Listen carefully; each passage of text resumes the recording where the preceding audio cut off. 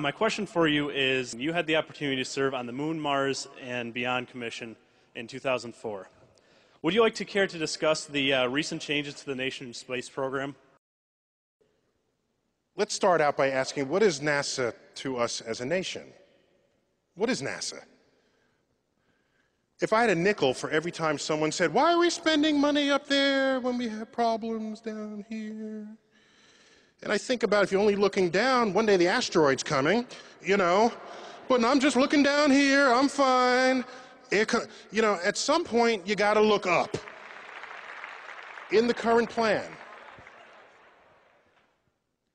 it promotes the commercial access to low Earth orbit, a couple of hundred miles up where the space station and space shuttle goes.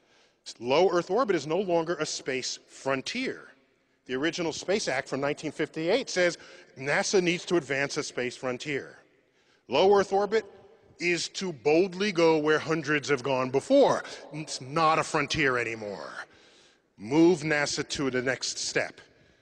What does the program allow? It says we're not going to the moon anymore. Maybe we'll go to Mars one day. I don't know when, but let's work on some technology that might enable that someday. That worries me, because without a plan to go somewhere outside of low Earth orbit, we've got no force operating on the educational pipeline of America. NASA, as best as I can judge, is a force of nature like none other. I have never seen, with all due respect to other federal agencies, I have never seen 8th graders sit up in their chair and say, when I grow up, I want to be an NSF researcher or an NIH researcher. With all due respect to those agencies, they do important scientific work, but they are unknown and invisible at the age where people choose what they want to be when they grow up. And so what worries me is that if you take away the manned program, a program which, if you advance frontiers, heroes are made, okay? There's a force operating on the educational pipeline that will stimulate the formation of scientists, engineers, mathematicians, and technologists, the STEM research fields. You birth these people into society. They're the ones that make tomorrow come. The foundations of economies in the 21st century, will issue forth from investments we make in science and technology. That we've known since the dawn of the Industrial Revolution. We have known that those nations that embrace those investments are those that lead the world.